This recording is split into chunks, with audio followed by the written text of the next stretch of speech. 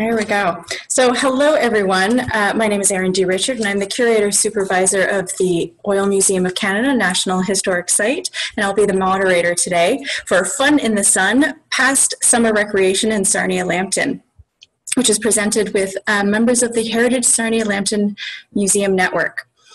I want to start off by saying a big thank you to everyone who is joining us today. Hearing there's lots of power outages, so thank you for making it.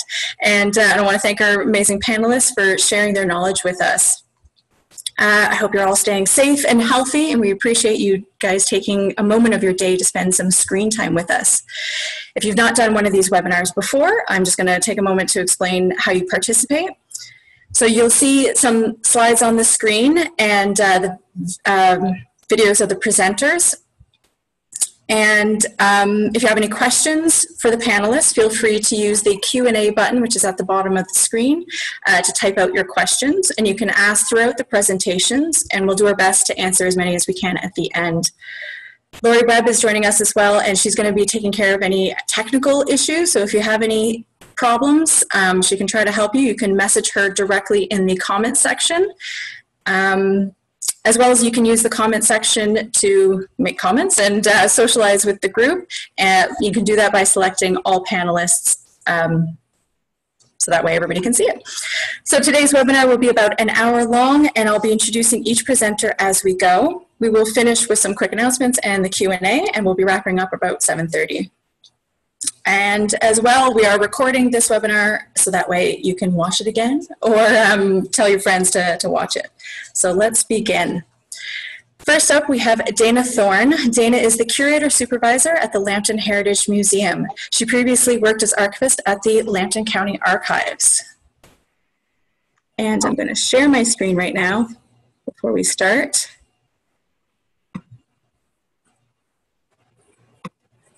I should have checked that before.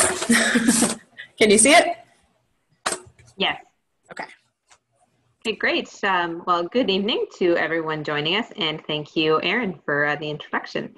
I'm really pleased to be joining you tonight to share about one of the summer gems that has entertained visitors in Lambton County for decades throughout the 1900s. Grand Bend is a well-known summer destination. It's located only 8 kilometers north of us at the Lambton Heritage Museum. The beaches, cottages, and shops are a popular tourist draw. Can I have the first slide, Erin? My computer is lagging, so one moment. Well, in the slide, you're going to see 2 different versions of the Grand Bend welcome sign. It was located on Main Street, just south of the intersection on Highway 21. So the picture of the old sign is juxtaposed with the new sign that's now in about the same location. These signs welcomed visitors to a summer in Grand Bend full of possibilities. So years ago, a popular dance hall was one of the local summer staples in Grand Bend. Get the second slide, please. Just as I catch up. Perfect. So this popular dance hall was known as the Lakeview Casino. So it wasn't a gambling casino in the way we think of in Las Vegas having casinos. It was more of a dance and a recreation spot. This building was located on the Grand Bend Beach, just at the end of Main Street. The concept started in 1898 with a developer named John Spackman. He launched the Lakeview House, which was part cottage and part recreation center. On fine summer evenings, concerts were held around a roaring bonfire. A London grocer named George Eccleston saw the potential in this land, and he bought the property for $9,100 in 1916. Eccleston's ambitious plans included road improvements, rental of rowboats and bathing suits on the beach, and a diving platform for swimmers. For evening entertainment, a dance hall of frame construction was built on the beach. Can I get the next slide? And you'll be able to see that frame building. The official opening took place on July 29th, 1917, with the Guy Lombardo Orchestra from London, Ontario, providing the music. This was actually the Lombardos' first professional engagement, for which they earned a whopping $10. They went on to have a very successful career. The popularity of the dance hall over the next 2 seasons warranted the construction of a larger, more permanent structure. Can I get the next slide, please? Oh, yep. The new building, made with poured concrete walls, was completed in 1919. George Eccleston continued to run the business until his death in 1931. His wife Ida took over until 1937, when she sold the business to her daughter Ella and Ella's husband, Eric McElroy. Ella, you can see that picture here. Ella once said, "My dad had great visions and Eric was able to carry some of them out." The McElroys operated the casino from 1937 until they sold it in 1966. While music was important at the Lakeview Casino, the beach was also a main attraction. The next slide, please. Visiting the beach was an important part of the experience. You can see sunbathers in the picture on the left side, and on the right is an artifact from our museum collection that was an important tool for an afternoon of summer bliss. This swimmer's basket ensured that you could enjoy the beach carefree. At the casino bathhouse, you would load your clothes into the basket and receive a number. You traded this number back at the end of your swim to retrieve your belongings. This particular swimmer's basket dates back to the 1920s and 1930s, and it may have been manufactured locally at the Forest Basket Company. The next slide, please. The Lakeview Casino also had ball games and a picnic area. Other beach amenities were rowboats, bathing suit rentals, and a diving platform. The other main attraction at the Lakeview Casino was the music. Next slide. Here you can see 2 different pictures of the interior taken at different points of time. Patrons purchased the general admission ticket for 15 cents, which gave you entry only as far as the promenade surrounding the dance floor. Once inside, a pay-as-you-go system known as jitney dancing was in effect. Individuals purchased additional tickets for 5 cents each, and these entitled them to one dance. After each song, the floor was cleared of all of the dancers.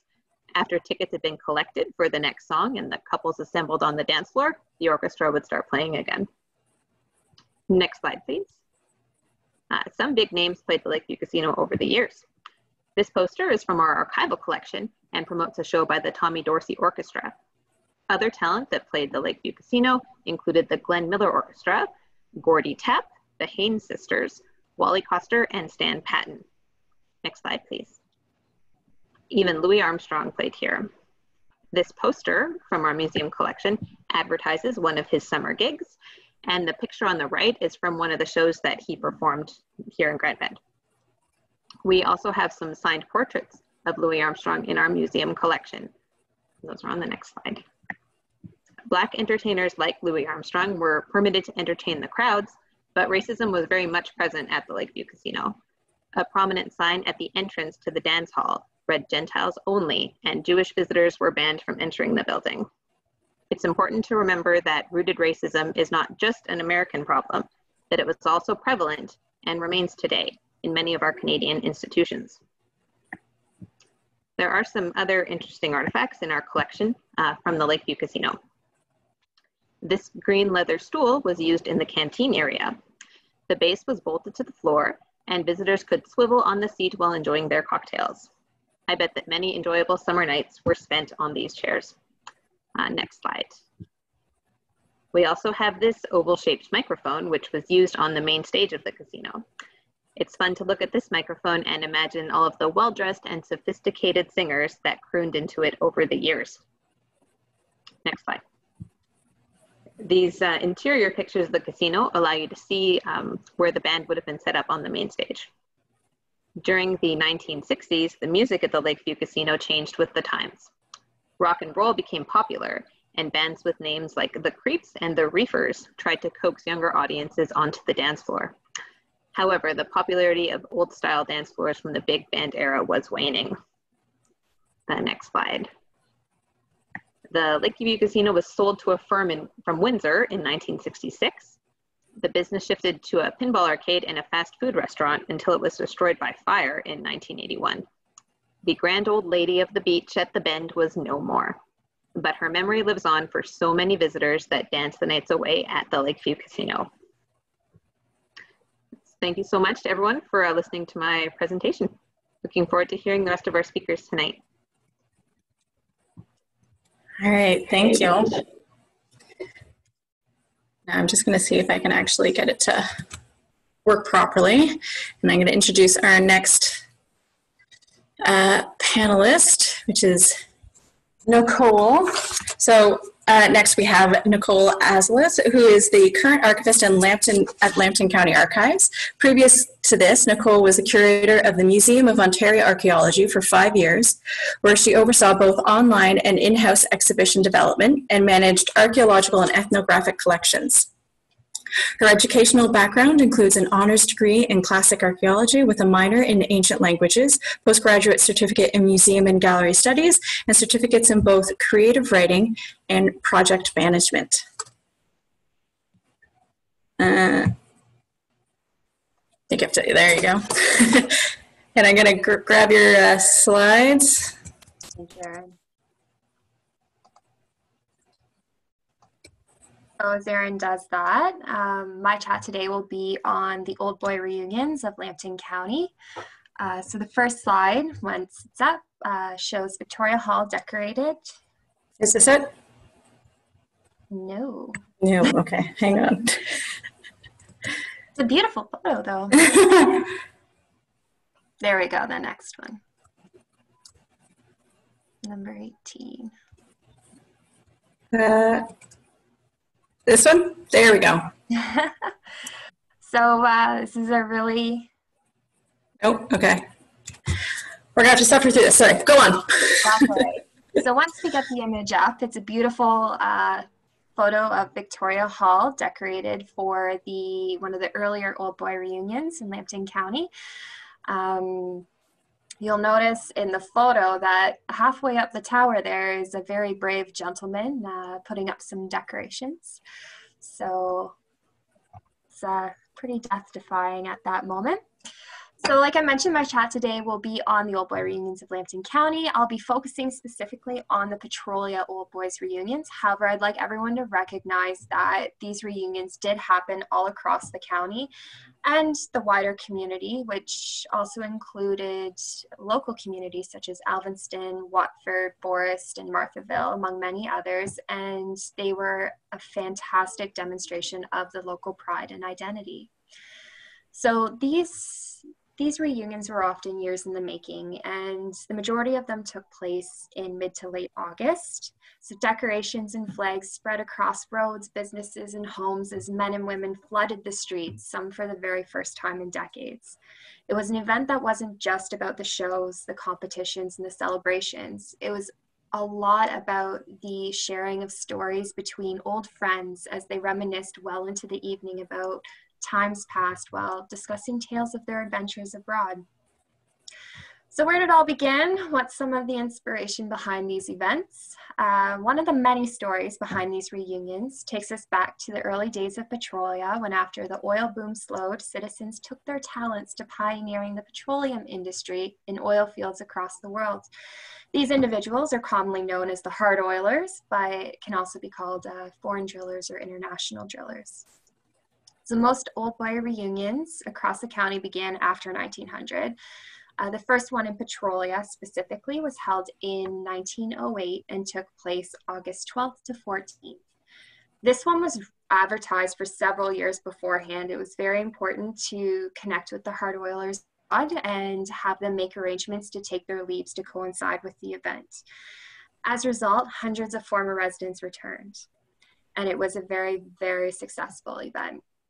The second reunion in 1925 was once again very successful. Years in the making, months of planning brought a number of former residents back to the community. This one, it was stated that as in the Sarnia-Canadian Observer, June 17th, 1925, that quote unquote, this program is the most elaborate in every detail, and there's enough of it to stretch out over an entire 24 hours in a day.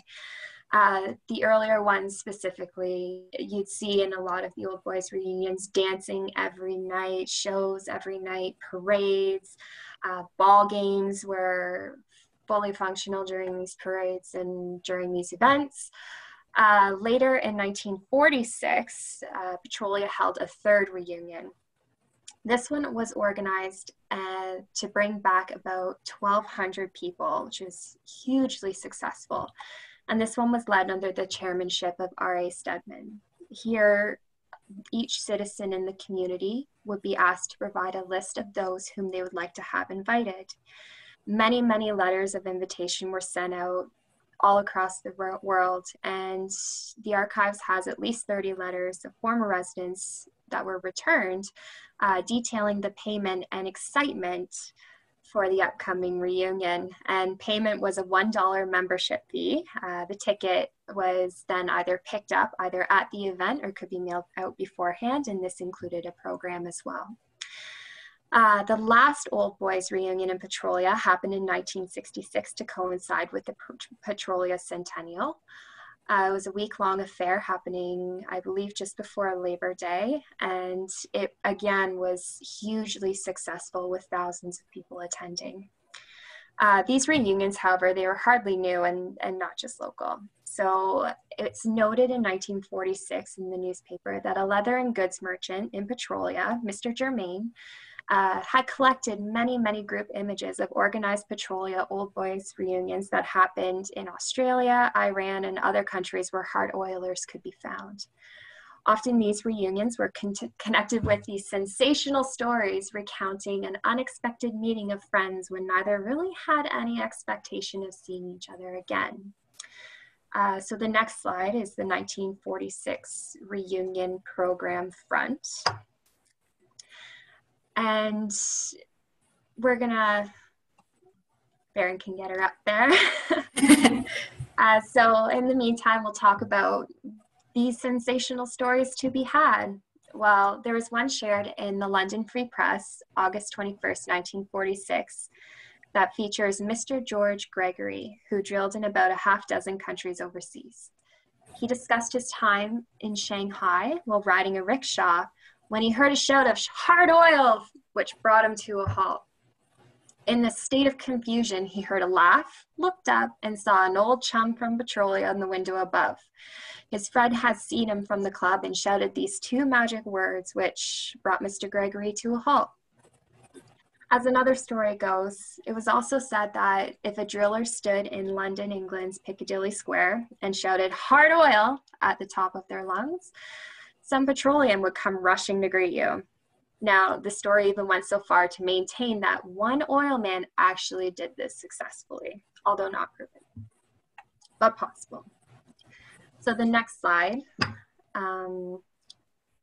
shows the Watford Old Boys street decor in 1907. It's a presentation about fun in the sun, so I wanted to kind of separate out the activities from some of the main years and going-ons to get these events going. So some of the activities to be had at these events, you'd often find families spending time at the midway, enjoying delightful food and games, barbecues put on by local organizations and businesses, almost pretty much daily, usually for lunch, sometimes dinner, while there were sport teams that came together for activities such as horse races, which we saw news articles in 1925.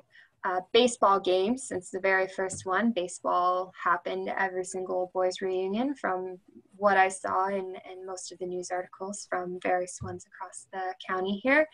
And in the later ones, a lot of high school football was incorporated as well. Parades often started the reunion, and there were a couple reunions that had multiple parades throughout. Band performances, antique car shows, dancing every night, stock shows, church services, archery stage shows, fireworks, all of these grand things were all very commonplace at the Old Boys reunions across the county. There were even competitions such as the best float in the parade, and quirky ones such as the most colorful beard. There's also one year in Petrolia where when veteran oil drillers returned, Petrolia was digging a new oil well on the parade grounds. And so the drillers took a lot of interest in it, and the well did end up producing oil, which is fantastic. Tie it all together. So these reunions were packed full of events that provided joy and entertainment to all those who attended. But it was really the stories that were created as a result that helped facilitate such a meaningful and lasting memory of the Old Boys reunions.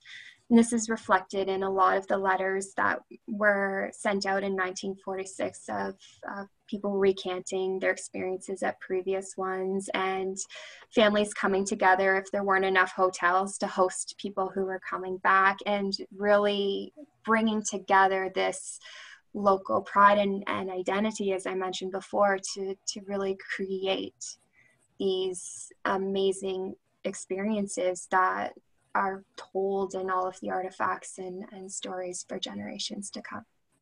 Thanks. All right, thanks, Nicole. So up next, we have Lori Mason. Lori has been the curator of Moore Museum for 35 years. She holds a Bachelor of Arts and Bachelor of Education degrees from Brock University, as well as a certificate in Museum Studies from the Ontario Museums Association. Moore Museum began in 1975 in the former Mooretown School and has grown over the past 45 years to a 13-building community museum showcasing the social, agricultural, and marine history of the former Moore Township section of the St. Clair Township. Whoop. One second. You have to unmute yourself, Lori. There you go. Okay, all set. Well, thanks, Erin, and good evening, everyone. As soon as I heard that tonight's presentation's theme had been chosen as summer fun, my mind went automatically to the St. Clair River. I grew up inland at Brigden, and my favorite days as a kid were when my family would pack up and head out to the river. We'd picnic, we'd splash around in the water, watch the ships go by, and that type of thing. St. Clair River has always played a large part in summer fun in St. Clair Township.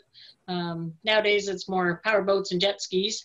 In my day it was water skiers and air mattresses.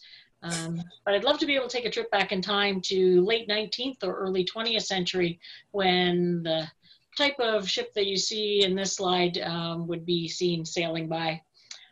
Beginning in the late 19th century, day excursions were offered on passenger steamers. This one's the Tajmu, which was a popular one. It would take passengers to Stag Island or to Tajmu Park on Harson's Island. The Tajmu was run by the White Star Line. The 5 ships of the White Star Line were estimated to carry 750,000 passengers in each season during the height of their business in the 1890s through to the early 1920s. Next slide shows the Omer de Conger, another popular one. It was actually originally a ferry between Sarnia and Port Huron, but day excursions down the St. Clair River were later offered. An afternoon excursion in 1919 cost 40 cents, and if you wanted a moonlight cruise, it was 20 cents extra. Those trips were popular with church groups and lodges and other social groups. This photo actually shows the passengers disembarking at Stag Island, located in the river between Corunna and Marysville, Michigan. Stag Island was perfectly located to take advantage of all this passenger traffic going by on the river. And in about 1890, Nelson Mills of Marysville started turning the island into a resort. Next slide shows some of the cottages that he built. These could be rented by the week or even for the entire season. Could also stay in the hotel, which is in the next slide. It was originally built as the Island House, later renamed the Griffin. It was 3 stories, had 75 rooms. And next slide shows the LaSalle Hall. It was a popular part of recreation on the island. It housed the dining hall and the dance pavilion as well. The next slide shows an interesting artifact from the Moore Museum collection, which is a waffle iron that was used in the LaSalle Hall on Stag Island. Next couple of postcards show some of the amenities people enjoyed on the island, a stroll on the boardwalk or canoeing on the St. Clair River. And on the next slide, In 1900, a steam yacht owned by the David family provided transportation for passengers from Corunna over to Stag Island. In order to generate more income, the David brothers set up a tintype business, and they would take photographs of the passengers. Fred and Ed David also had side tours up the Telford Creek at 25 cents a person. The next slide shows Telford Creek. This picture was actually taken by F.J. David on October 8th, 1895, and it's one of a series of photos that we have taken by Fred David in the museum collection. To increase business, Ed David came up with a special attraction on these trips. It was a chance to see rare albino turtles. Income from that dried up though when somebody captured an albino turtle and the white paint scraped off. The next slide, longer cruises on the St. Clair River and the rest of the Great Lakes waterway became popular early in the 20th century. These ships were enjoyed not only by those who could afford the luxury of a trip on one of them, but also by people along the shoreline that could watch them as they sailed past and often could enjoy the music floating across the water as well. Northern Navigation Division of Canada Steamship Lines offered overnight cruises or several day cruises on their popular sister ships, the Noronic, the Hammonic, and the Huronic. This picture is the Noronic, the largest of the fleet. She carried 558 passengers and a crew of 171. Next slide shows that she was lavishly outfitted. The dining room seated 278 guests. And what you could enjoy in the dining room is shown on the next slide, which is a luncheon menu from a Sunday. Unfortunately, not dated as to what year, but folks had a choice of 4 different lunch entrees, all accompanied by braised celery and Harvard beets, and a choice of 4 different desserts. Since the dining room didn't accommodate everyone at once, the next slide shows that you were assigned to a certain sitting for the meal so that all of the passengers could be accommodated. Next slide shows the sister ship, the Hammonic. Hammonic was likewise a well-appointed ship, just not as large. It accommodated 332 passengers. The Hammonic offered many facilities, a barbershop, a music room, a ballroom. The dining salon had beautiful large windows that you could watch the passing scenery. Canada Steamship Lines ran 7-day passenger cruises from Detroit to Duluth at the lake head. And this postcard shows the Hammonic returning to the St. Clair River under the Blue Water Bridge. You can date the photo because the Blue Water Bridge is not quite finished. The 2 stacks that look like they're on the bow of the ship are actually the stacks of the Peerless Cement Company in Port Huron. The next slide is for those who couldn't afford to sail or who preferred to stay on dry land. The St. Clair River could also be enjoyed from one of the many hotels and resorts that overlook the river. Courtright was a popular resort due to its location on the river, and in 1894, Hotel Bedard was built at a cost of $25,000. The next slide shows one of the hotels in Corunna. Hotels in Corunna tended to be smaller, like this one, the Island View House. The next slide is a brochure for one of the resorts at Corunna, the Hilltop. Their advertising brochure reads, overlooking the glorious St. Clair River and favored by sunlight, fresh air, and beautiful views from every side, the Hilltop affords all the joys of outdoor life. A variety of recreational facilities, motorboating, fishing, lawn games, rowing, canoeing, swimming, dancing, etc. The Hilltop had a dance hall that was built on the river. It was built in about 1923, and by 1926, attendance at dances for that season was over 13,000 people. So whether aboard one of those luxurious early 20th century cruise ships, floating on a raft, roaring around on a jet ski, having a picnic, or just enjoying the cool breeze on a hot summer day, the St. Clair River forms a beautiful backdrop to summer fun in St. Clair Township. Thank you. All right, thank you, Laurie. Now we have David McLean. David is a retired high school history teacher who taught for 31 years and is currently a volunteer with the Forest, Lambton, and Plimpton, Wyoming museums. He holds an Honours BA in History from Huron College and a Bachelor of Education from Althouse Teachers College. Okay, thank you, and good summer evening to everyone. I was going to start off, I had an image behind me on the screen there, a virtual image, I guess, but maybe you'll see it later, and I can talk about it then. I'm going to discuss a few of the activities that folks in and around Forest enjoy during the summer, in days gone by, some of which are certainly still enjoyed today. First, a couple of items from the Forest Museum's collection that pertain to racket sports. So for a little background, tennis dates back to France in the 12th century and was first played in Canada in the mid-19th century as a consequence of its growing popularity in England at the time. Badminton, meanwhile, originated in Asia and appears to have been brought to Europe and North America by British military personnel who had been introduced to the sport while stationed in India. So both badminton and tennis became especially popular in our area in the early 20th century, and it was a cross-Canada tour by a British badminton team in 1925 that apparently did much to spur the growth of that racket sport here, across Canada and in the United States. So in this first slide, you'll see on the left, these are both items from our collection at the Forest Museum. You'll see a vintage 1908 tennis racket with its canvas cover. The racket was manufactured by the Harry C. Lee Company of New York and is their driver model.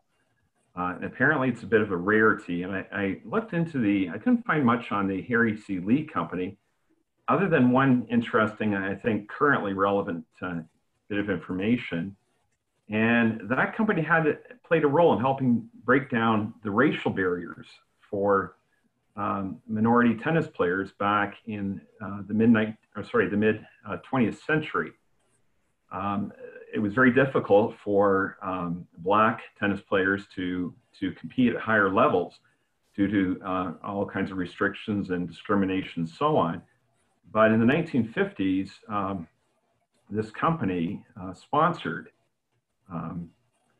some tennis players, including Althea Gibson. I don't know if you're familiar with her, but she was a Black female tennis player that in 1956 was the first Black tennis player to win the Grand Slam in tennis. All right. Now the racket on the right, of course, is a badminton racket. It was manufactured by the Harold A. Wilson Company of Toronto and was used by Joan Lahead of Forest. And I'm just guessing on this, maybe somebody who knows a lot more about racket sports than I do and their history. I'm just guessing, but I think the racket dates to around the 1930s or 40s. That's when Joan would have been probably playing the sport. So that's why I went with those decades. And I would have removed it from its guard, but its leather cover, when I tried to do that, I realized it was quite brittle. So I just left it in place here. Okay. So to the next slide. This slide here is of personal interest to me, I guess. If you remember back to our last presentation, I mentioned that both of my grandmothers were survivors of the Spanish flu epidemic of 1918-1919. Well, here's my maternal grandmother, Kathleen Liddell, on the right, standing by a tennis net with her friend, Jessie McIntyre. In the photo, it came from my Nana's album, and it dates to around 1919 or 1920. I think probably after she had come down with the flu and recovered, of course. I'm not certain of the location of the picture, but my grandmother grew up on a farm just outside of Warwick Village, so it might be in that area.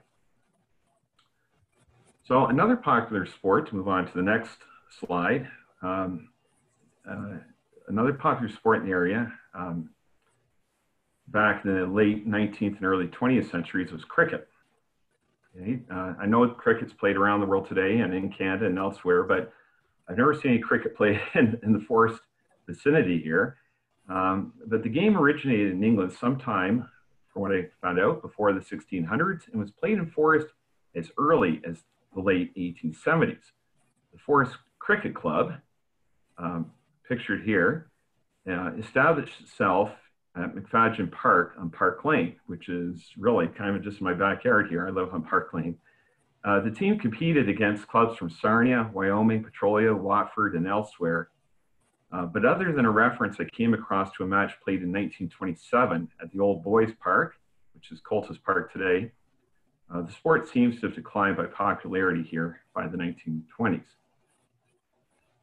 Now, moving on to the next slide. Like every other community across Canada, Forest was hit by the bicycle craze in the latter half of the 19th century.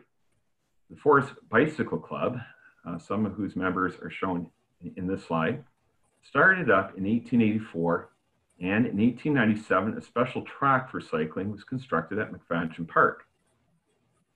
It is amusing to us now, but back during the bicycle craze, the new contraption stirred up much controversy and consternation.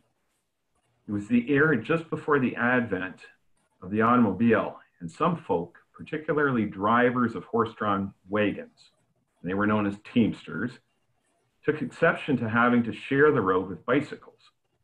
And I came across an article from a local newspaper from 1899 entitled "Bicycles to Stay." And I'm just going to quote a piece from this here, just a short piece. This is from 1899. "Bicycles are here to stay, and however much some people may dislike them, it is well to recognize the fact and get used to it. They have the same rights on the highway as any other vehicle and are entitled to half the road. And teamsters who deliberately crowd a bicycle into the ditch are liable for any damage that may result to the machine or rider." So obviously, people back in that day, had difficulty getting used to the newfangled contraptions. It should also be noted that, as well as the invention of this, it should also be noted as well that the invention of the safety bicycle, and these bikes here would be referred to as safety bicycles, that we're familiar today with the two equal size wheels, had replaced the earlier, and I wish I had an image here, but I'm sure you've seen the penny farthing, as it's often called, or the high wheel bicycles. The safety bicycles had replaced them by the 1890s. And so if you can bring up the next slide, please. Here we have a photo of the McLaren sisters from just outside of Forest with their safety bikes. And I came across an article written for the Smithsonian Magazine in 2018. And historian Hannah S. Ostroff wrote about the role that bicycles had in changing the lives and fashion of women. And she wrote that, so I'm quoting here for a bit. "Bicycles extended women's mobility outside the home. A woman didn't need a horse to come and go as she pleased, whether to work outside the home or participate in social causes. Those who had been confined by Victorian standards for behavior and attire could break conventions and get out of the house. Here she was, out riding a bicycle, wearing bloomers, doing things she wanted to do." The bicycle craze boosted the rational clothing movement, which encouraged women to do away with long, cumbersome skirts and bulky undergarments. Safety bicycle frames accommodated skirts, which got shorter, and the most daring women chose bloomers that resembled men's pants. A sport corset was designed with elastic for comfort during exercise. The safety bicycle gave women the personal mobility men enjoyed in the 1880s, offering independence from home or husband. It shaped women's identity and increased their visibility, literally, in society. End of that quote there. So it's hard to believe now that such a simple thing like a bicycle had such significant consequences. And I should mention here that, yes, the McLaren sisters here are wearing fairly long skirts in the photo, not bloomers. Apparently they were not full adherents of the rational clothing movement, at least not yet. Whether or not they were wearing sport corsets is beyond the realm of my knowledge, as is pretty much everything about women's fashion. Okay, I'll make note of that. So, okay, on to the next slide, please. I had a little bit on golfing here. Sorry to golf fans, but I'm just gonna cut this a little bit shorter here. So another summertime sport with a long history in town is lawn bowling. From what I understand, the sport had its beginnings here in 1886 with a local curling club, whose members were looking for a way to keep up their skills in the off season. And I should point out that there's still an active lawn bowling club in Forest today, playing on the same green that they have for the better part of a century. Okay, and for the next slide, and this ties in with Lori's presentation a little bit earlier there. So another summer time activity that was very popular was the annual boat excursion on the St. Clair River, organized by the 27th Battalion Band, which was made up of members of the Forest Excelsior Band. Beginning in the 1890s and off and on until at least the 1920s, the bands would entertain as many as 600 people aboard vessels like the City of Toledo and the Tashmoo, pictured in the next slide here. The passengers would be entertained with the popular music of the day as they made the round trip to Detroit and back, getting back to Sarnia. I'm not sure what time in the morning, couldn't find out when they started, but they get back to Sarnia about 10 o'clock at night. And so that was a very popular activity for a lot of folk. And I should mention the Excelsior Band is still playing today. They started up in 1884 and they're still performing. All right, so finally, next slide, please. So finally, I would be remiss if I did not mention the sport of baseball. Okay, baseball was still, baseball was and still is a very popular sport in our area and throughout the country, with men and women, adult and youth, of course, participating. Its origins here in Forest date back to at least the 1870s. And Forest teams have competed very successfully at the regional and provincial levels. So there you have it, just a few of the many ways that locals filled their summer days with sport and entertainment. So I don't know if you're able to see the backdrop behind me here. I don't know if that's going to come up or not, but if it does show up, it's a painting done by Tommy Rumford, who was, his family started up the bakery that our museum is located in now. And Tommy's family, of course, also helped start up the Canetto Movie Theater. And Tommy was into a lot of different things. Pardon me for the Tommy Rumford fans out there. He wasn't a great artist. He was an amateur artist for sure. But there's a painting I put from the image behind me here that he did of a cottage just at Lake Valley Grove, just a 5-10 minute drive from Forest out on Lake Huron. So thank you very much. All right, thanks, David. Up next, we have Kaylin Shepley. Kaylin is a former summer student and volunteer with Sombra Museum and has been the museum's curator since September 2017. She graduated from the University of Waterloo with a Bachelor of Arts in French Studies and a double minor in Applied Languages and International Studies with a focus in history. Her favorite part of her job is working with historical documents in the archives, sharing Sombra's history with the patrons, and exploring the collection. Fluent in French and Spanish, Kaylin enjoys learning languages, reading, and listening to nearly anything history-related, photography, and Harry Potter.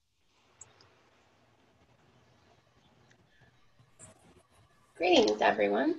That's not quite the right photo, but yes, thank you. Okay. Okay, so as you can see, we have a bit of a fun postcard to start off. You can't help having a good time at Sombra. There's always something to do.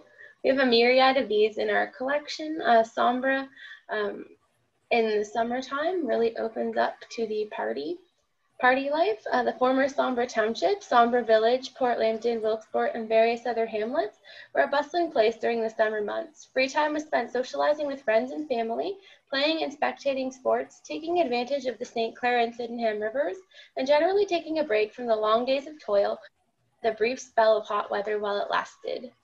Next slide, please. Okay. I think I need the band photo. Oh, see? The first time. There you go. Thank you. Okay, this photo of the Sombra Band was taken circa the 1880s to 1890s. We dated it using birth records, so for some of the subjects of the photo, so we're not quite certain of the date. But Sombra was a music-loving town. The church choirs had nearly daily practice, many took piano lessons, and sing-alongs were regular evening entertainment. Dancing was also popular, with the Grand Union Hotel having its own ballroom and the dance hall next door to it, right on the water. Dances were a regular summer night activity for the young people. The following is a quote from the diary of Jenny Crookshanks, age 18, December 22, 1881. I know this is winter, but it generally illustrates the attitudes of the Sombra people towards dance. We went up to the hall and made some fun for ourselves. When we saw that there was going to be no crowd, he took a lantern and went off. In a short time, he came back with a fiddler and a fiddle. Then we went in for a good time. Jack Shaw called off, and we danced cotillions, polkas, and so on. Will and I tried a circle dance, and we managed. All the young professors of the last revival meetings in the spring danced tonight, some who had promised the minister they would not. One lamp was broken. That was paid for. Some plaster fell from the ceiling. That was paid for. I enjoyed myself splendid tonight. I could not have done any more if we had the exhibition. So as you can see, they really cut up and had a good time at their dance nights. Port Lambton also had the Dansmere Dance Hall. It was right out over the water in downtown Port Lambton. The live bands played there at weekends and during the summer. Even years later, discarded alcohol bottles and debris from the dance hall were found in the river near the site, remnants of good times. Next slide, please. Okay. Baseball, I think. Yes, thank you. Baseball was a popular pastime for children, teens, and adults alike, both male and female. Photos as far back as the 1890s show a group of Sombra Township men and women, bats and gloves in hand, ready to defend their team in town pride. The photos on the screen show the Plum Creek girls team from 1925 and the Wilkesport boys team from 1915. Baseball wasn't just a casual pastime either. Wilkesport fielded a string of intermediate and senior regional and provincial champions in the 1950s and 60s, with finalists up to the year 2000, and Port Lambton has also fielded championship teams from the 1970s to present. It was a definite favorite among the locals. Now the next slide. Thank you. Okay, now we get to the Sombra racetrack. It was developed in 1892 and lasted until 1914. It's a half-mile oval built east of the railway tracks, and 1,000 spectators were said to have attended the inaugural event. The local hotel owners supported the track through ads in the Sombra Outlook newspaper and the tractor entrants from all over southwestern Ontario. Each season could be guaranteed to draw crowds to the grandstand to pass away time cheering for their favorite horse, likely placing a few bets and enjoying food and good drink. Next slide, please. Okay, this is a view of morning training.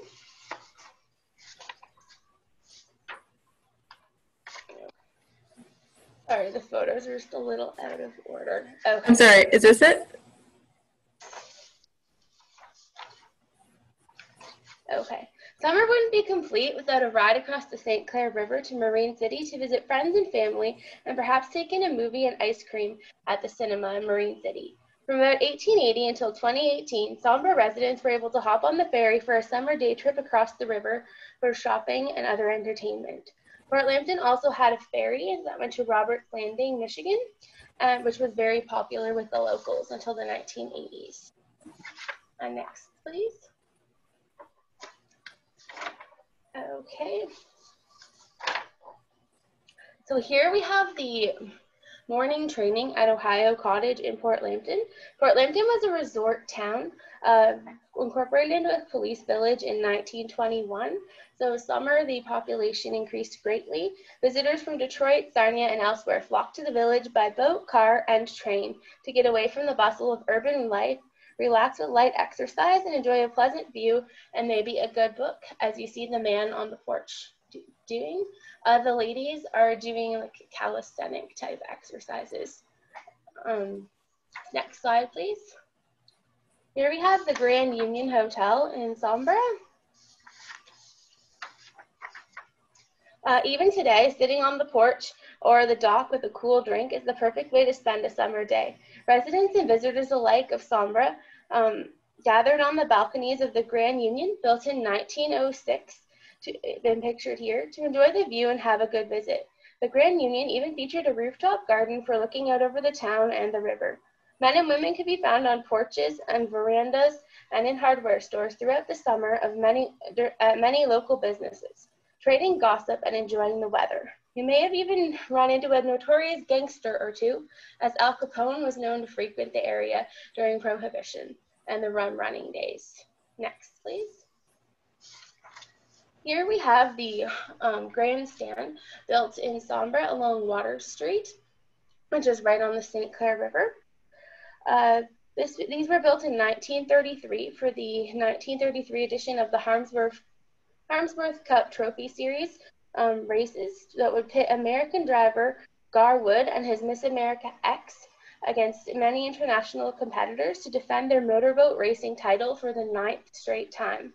325,000 spectators gathered in boats and on grandstands along the St. Clair River to watch Lake St. Clair to watch the trophy competition, which took place over a week or so during the summer. Since 1921, the Harmsworth Cup had been hosted by Detroit, so the action could be observed all along the shoreline and was a near annual tradition for the people of Sombra, Port Lambton, and Sombra Township. It was a treat for the people to see the internationally renowned competition, which was begun in England in 1903. Speedboat races are still popular today along the St. Clair River, as Laurie mentioned, around Courtright every July. We can still enjoy the races.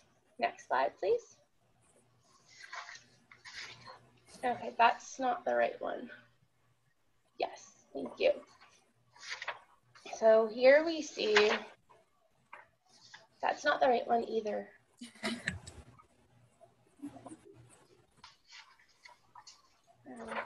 Sorry about that. Okay, here we see the fishing and mining. Can you go back? Yep. Thank you. Here we see the dock at Waddell's in Port Lambton. The children are enjoying a picnic lunch with the family. If you lived on the river, you likely had a dock and were able to go rowboating and swimming on a daily basis. If you might even have visitors, the Sarnia Yacht Club visited in 1913 to Sombra for a day out on the water and picnicking. Next slide, please. Here we have fishing and mining at Bear Creek in Wilkesport. People would visit Sombra on the train or by car and then rent a hack from the livery stable in Sombra to go out to Wilkesport, or they may even borrow a car, or if they were lucky enough to own their own, they would drive out to the Sydenham for a day of fishing and picnicking along the Sydenham River. Next slide, please. Here we have the Hotel Victoria in Port Lambton. Popular activities included strolls along the river under the willows, which were renowned in Port Lambton. In 1880s, it was a common pastime for the residents of Sombra and Port Lambton to stand out on the dock and wave at passing ships and call out to their sweethearts and family and friends that they knew on the ships. Sailors would even hop off either at the dock, or they would just jump onto a passing rowboat or even swim into the shore and come up for a visit and then meet their ship when it was heading back the other way on the river. Next slide, please. Okay, here we have the picnic under the willows at Port Lambton. This is just north of where the downtown is today. Family visits would often lead to spontaneous picnics, and the groups such as the Wallaceburg Knights of Columbus, KFC, yes, I did not write that down, Knights of Columbus, I believe it is, would bring out 2 steak trucks full of families and have great picnics at the park in Port Lambton. This is recounted by Mildred Atkins, who grew up in Port Lambton, and these would happen during the 30s and the 40s. Here you can see that they have a canoe boats, and racing and swimming were all popular activities. Another popular spot was in Courtright. They called it the Seegers. One account is that the family would jump in the Oldsmobile and go to the Seegers and have a picnic on a Sunday afternoon and enjoy the drive along the river. The games and activities commonly enjoyed at the picnics included game of braces, which used two sticks and a hoop covered in cloth ribbons, and you would throw them back and forth. Only young girls or a boy-girl pair were allowed to play. Boys were not allowed to play this game together. Other common games were the egg and spoon and stick and hoop, which was the one where you have the stick and you try to roll the hoop. There were different versions for boys and girls. Girls would use usually a wooden hoop, and the boys were allowed to use an iron or metal hoop. At one point, this toy was so popular that they were considering laws to ban the toy, as they theorized that boys were causing horses' legs to break and injuring the legs of pedestrians. Next slide, please. Here we have swimming and boating on the St. Clair River. These were the most popular pastimes, as you didn't need to travel or have any equipment or much planning. You could just hop on down to the river. The Jenny Cruikshank diary mentioned once that Jenny went down to the river with her tin cup and parasol in hand and lost both during their spontaneous excursion with 10 friends on the river as they were swimming and frolicking under the willows. Next slide, please. Here we have the steamer Tashmoo, mentioned by both Lori and David. Tashmoo Park was a popular destination for tourists all up and down the St. Clair River and Great Lakes. It would stop in Port Lambton to drop off and pick up passengers, and that was one of the other popular activities. Some passengers would often leave at Port Lambton, or be left off at Port Lambton, and were able to stay in the resort hotels there. Next slide, please. Here I have two recipes. That's not quite the correct one, I believe. Yes, that's the correct one. Here we have a view of some of the items from our collection. It's set up as a picnic. We have the parasol for ladies who would not want to become tanned or freckled. On the upper left there, we have the picnic ice cream freezer. This particular one was rented from a creamery in Wallaceburg and then bought by the Fort Lambton United Church and used for their picnics. To store ice cream. Every picnic seemed to have an ice cream in all of the records and accounts. You would want ice cream. The children would sometimes eat so much that they couldn't row in their boats. They were just too full to row. We have a jug here dated from 1890 to 1914, the cork in it. That would be what you would put your lemonade in for the picnic. Lemonade was a standard at any picnic. And then on the lower left, we have the tin cup. You didn't take the fine china on a picnic in Victorian and Edwardian times. And then we have the enamel tea pot for brewing your tea with the accompanying tea egg, the solid copper kettle for boiling the water. You would also take a gas light of some sort or a fuel lantern of some sort to heat the kettle. We have a tin of tea, some tin salt and pepper shakers, which would have been used after 1911. Before that, they used salt and pepper cellars, as salt was not pourable at that point. We have the knife and fork. Most of the time, they would use wood or tin knives and forks. We don't have any in the collection, so this is our sample of silver. We have the plate and bowl for ice cream. Oftentimes, they would bring a fancier bowl for the ice cream. And then we have the tiny little spoon. It's actually made of tin and is specifically for ice cream. You would also take your plain handkerchiefs.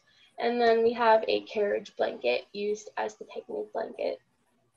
Sometimes you would even bring a table and chairs. And then if you were having an especially high-end meal, you might bring the fireless cook stove, which was like a crock pot. You used stones and heated them in the on the fire, and then you would boil your stew or bake a bread or cake and then use the stones to continue the cooking. And then when you were ready to eat, your food was ready. Next slide. 1800s into the early 1900s, the sandwich was really in its heyday. That was the standard picnic food. I have a couple of recipes here. You notice that tongue is one of the ingredients. Almost every recipe for a sandwich called for tongue at the time. It's a very popular snack. And then I mentioned the popularity of lemonade. So I left a lemonade recipe for everyone. And you notice that it's a cooling and refreshing drink, especially in cases of fever. And the lemon can also be used for other foods such as vegetables and fish. These recipes were taken from the home education book of 1905 for students. Next slide. Okay, to finish up the summer every year was the Wilkesport Fair. So as you can see, it's 25 cents for adults, 25 cents per car, and other than school children was 10 cents. If you're not caught by the 22nd, meet me at the Wilkesport Fair. Often they would have catchy slogans like this. It was run by the Sombra Agricultural Society in a field in Wilkesport, and you can see the events for the 50th annual were horse races, bicycle races, hog calling, husband calling, ball games by schools, school parades, and race drills. Some of the race drills may have included sack racing. I didn't mention, but there was always a sack race or some sort of race at the picnics. That was one of the most popular summer activities for any gathering. Next slide, please. This is my final slide. So this always took place at the end of September. Again, we have the Wilkesport Fairgrounds and the groups of people by the hundreds who are enjoying the last hurrah of summer. So thank you. That's everything from me. Thank you, Kaylin. All right, so lastly, let me introduce Glenn Stott. Glenn is a retired educator and amateur local historian who has a special interest in the War of 1812 and early settlement. He has written numerous books on our local history, including a reflection on the local impacts of the War of 1812. So Glenn, you just have to unmute yourself. There you go. And speak up. Okay, I'll have to really speak up. First of all, I want to focus, this is a 1966 Mustang. The 1966, and that's where I'm going to focus. I was a young person. I had taught for a couple of years, and I was able to buy a brand new Mustang. And my parents had a cottage at Port Franks. And I want to tell you right now, from Port Franks to Kettle Point, in 1966 were the finest beaches in North America, if not the world. And the beauty was you could drive all the way from Port Franks all the way to Kettle Point with very little interruption along the beach. In the 1960s, the beach was wide, 50 to 100 meters wide. And in that case, so I'm going to review a beach run from Port Franks to Kettle Point and back very quickly. First of all, you went along Riverside Drive in Port Franks and you crossed over the old rickety bridge over Mud Creek. Now, rickety bridge is really an understatement. The boards actually moved with you as you drove over it. And it was replaced in the 1970s, but it had atmosphere. And as soon as you got over the bridge, you turned immediately right onto what's now called Creek Trail. And that led along the Longwood or the Mud Creek, which was a very narrow road, but it was maintained. And you could go all the way down to the beach, right down to where Mud Creek emptied into Lake Huron. And there was a spot there that you had to really gun your engine to get it through the sand. But once you got there, you had the 50 meters to 100 meter wide beach.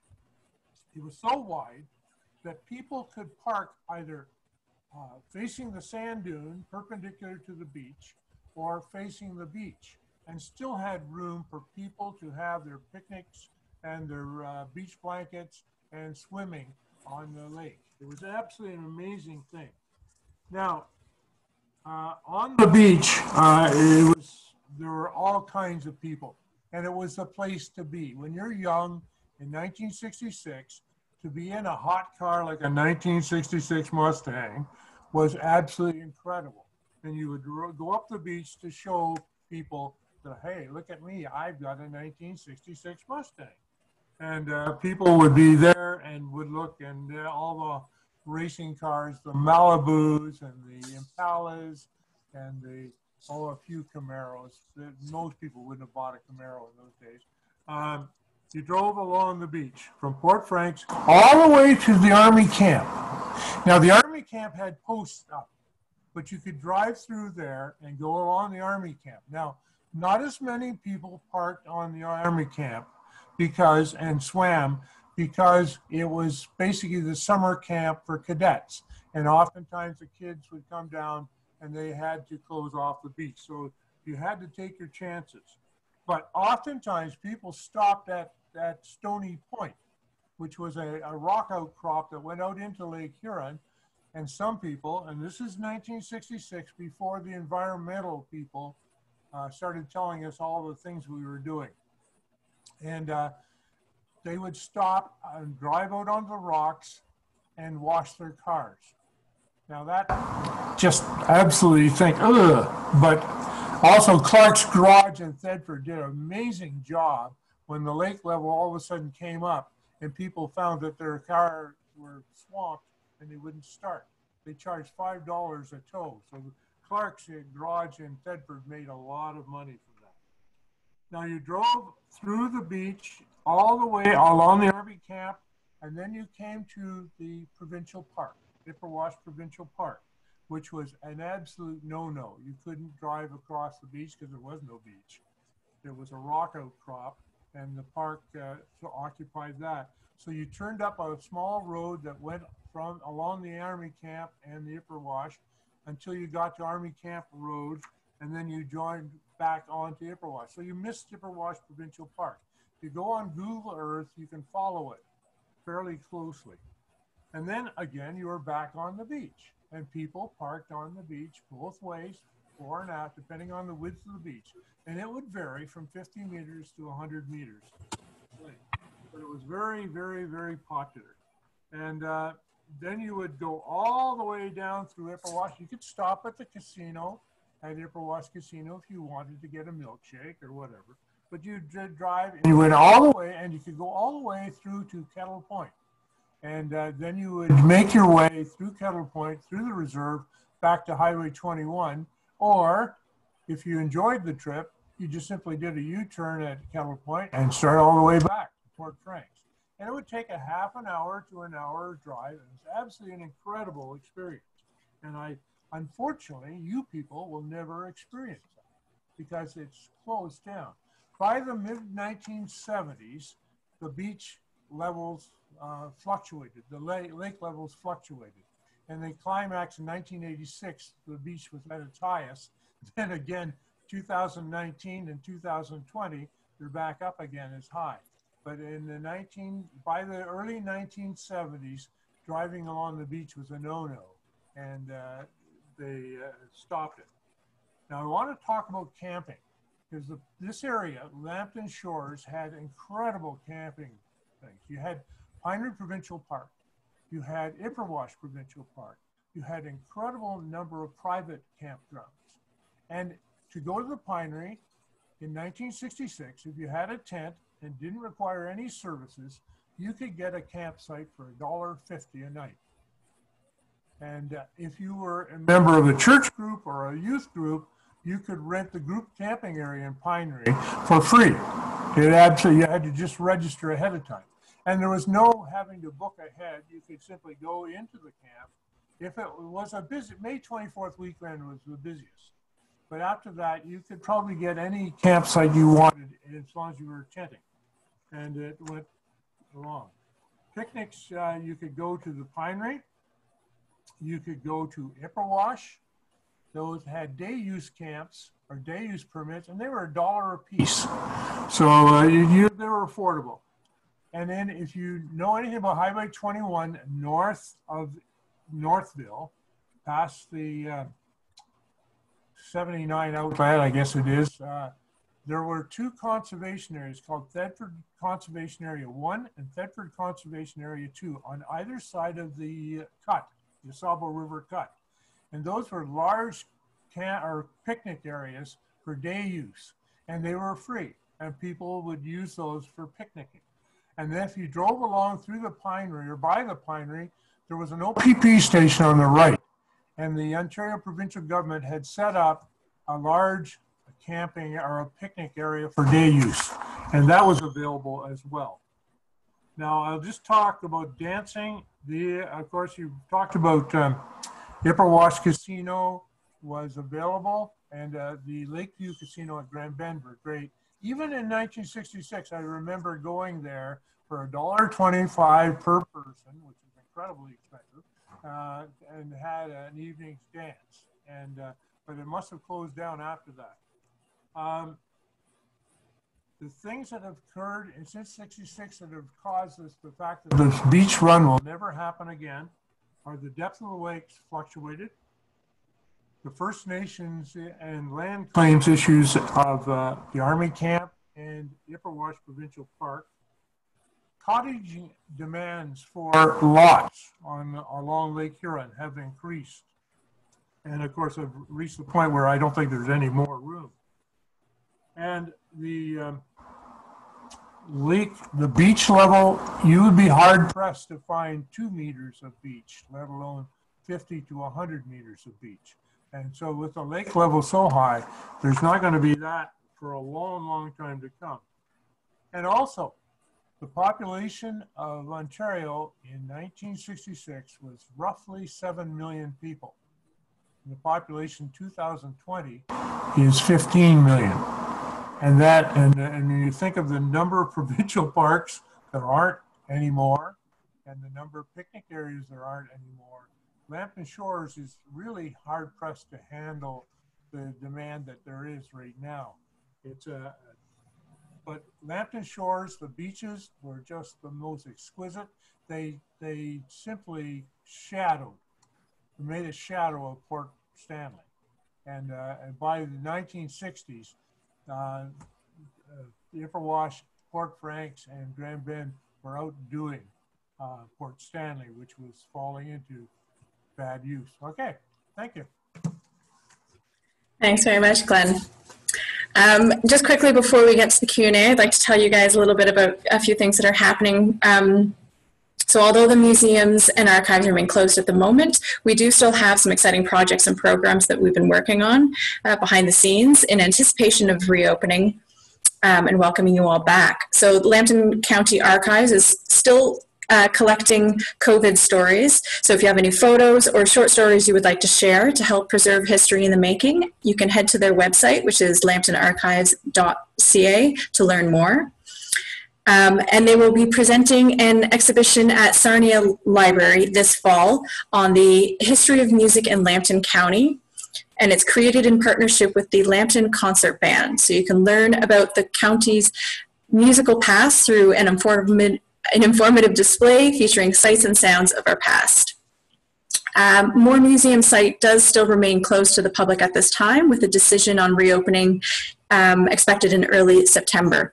So while visitors cannot be welcomed in person, staff are working behind the scenes to continue the work of preserving the history of the former Moore Township section of St. Clair Township and sharing this heritage. More historical information is being added to the museum's website through virtual exhibits. Currently available at mooremuseum.ca are Villages of Moore and Vanishing Villages of Moore Township. Currently in production are histories of the churches and schools that were part of the social fabric of the former Moore Township. In addition to the museum's Facebook page, you can watch for news on the Moore Museum Instagram, which is at Moore Museum. And for more information, you can even visit their Contact Us page on their website. They are also conducting an online survey and requesting community input. Survey respondents will be entered into a draw that will be held November 13, and it's to win a 2021 family membership and a $25 gift certificate for the gift shop. Lastly, the Oil Museum of Canada National Historic Site is preparing to open to the public September 9th. The hours will be Wednesdays, Fridays, and Saturdays, 11 a.m. to 4 p.m., and Thursdays with new extended hours, which is 11 a.m. to 8:30 p.m. Time tickets will be available for registration on the website or by calling the museum. You can support all of our museums by purchasing an individual or family membership through one of our Heritage Sarnia-Lambton network museums. And along with all the other benefits, you will be receiving our quarterly newsletter, Lambton Musings, which includes news updates, featured exhibits and events, and historical stories. So before we wrap up, we did have a couple kind of comments and questions that came through. The first one I saw, I think it's either for Dana or Nicole, about the program.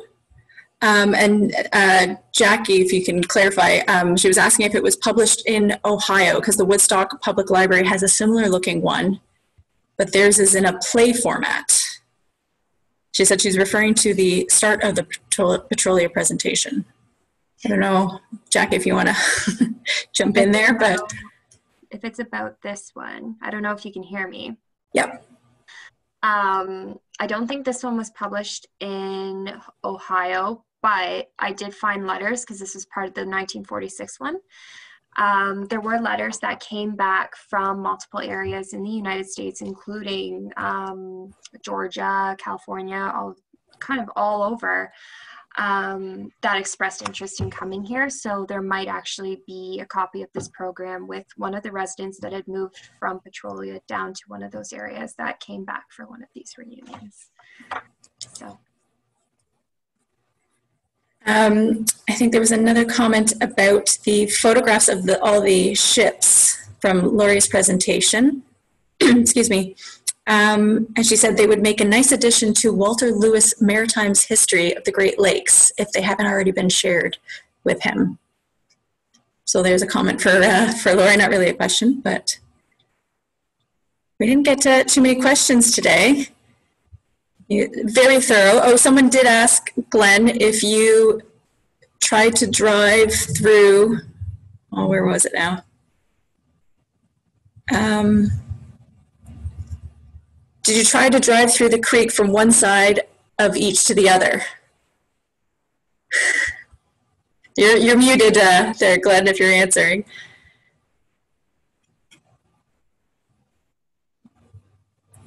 Gotta unmute. There you go. No, I never tried to do that. First of all, it was a brand new car, and I didn't want to get stuck. And I was not a very good driver, so I didn't want to take a chance. No, you stayed away from that. But driving in the sand on the beach sometimes was a bit of you could get stuck. And as I said, there was a tow truck service out of Thetford that made quite a bit of money that summer. All right. Oh, she's saying that she did it at Port Franks and her station wagon made it through. So there you go, Glenn. She's a better driver than I All am. right, so we don't have any other questions. Oh, wait, there might have been one more. Did Al Capone dock his yacht in Sombra? Al Capone, we know he was here. He definitely was a visitor of the Grand Union Hotel. In fact, he actually gave my great-grandmother her nickname. She was the barmaiden, and he called her Effie. Her name was Evelyn. So we know he was here in Sombra and he had meetings, but as far as we know, he didn't have his yacht docked here, although his yacht was sold to someone else and actually sunk at the Port Lambton Marina. We have the porthole from his yacht here in our museum collection.